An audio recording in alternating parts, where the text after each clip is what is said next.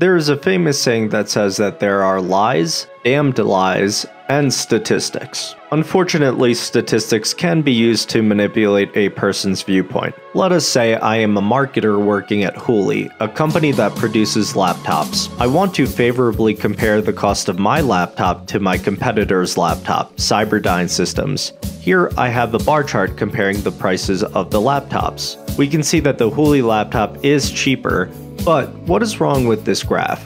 If we zoom in on the y-axis, it starts at $1,000. This makes the Hooli laptop look cheaper than it actually is. Let us graph another bar chart. Here, the bar chart is going to have a y-axis of $0. Now the difference between the laptop prices is not as extreme, and this is a fairer representation of the difference relative to the previous graph.